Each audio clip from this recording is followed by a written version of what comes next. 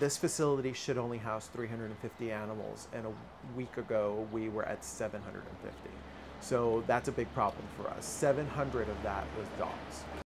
Hi, I'm Jose Santiago. I'm the Public Information Officer right here at Maricopa County Animal Care and Control. If you're being surrendered, the animal would come in, they would walk into our front area as a surrender. We would then do kind of a very basic health check on the animals. From that point, they would be placed in an isolation area. That isolation would take place for up to 72 hours.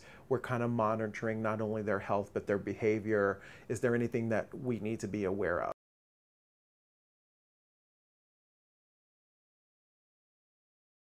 After that period of time, someone would then evaluate the animal to see if they are worth putting up for adoption. And I use the term worth, but basically what kind of behavior aspects should be looking for. Is it aggressive towards another animal? Is it aggressive towards a person? What kind of interaction they can have with that animal. At that point, they would go ahead and recommend adoption or not.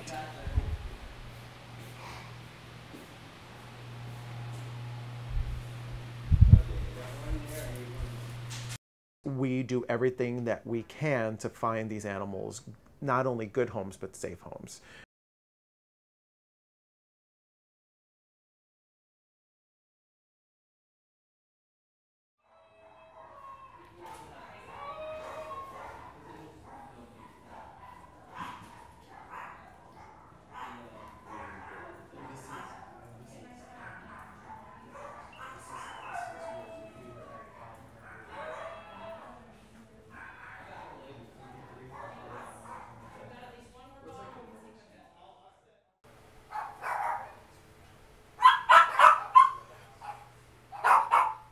We're doing free adoptions. We partner up with a lot of different rescue groups. We let them know, hey, we're at full capacity and then some.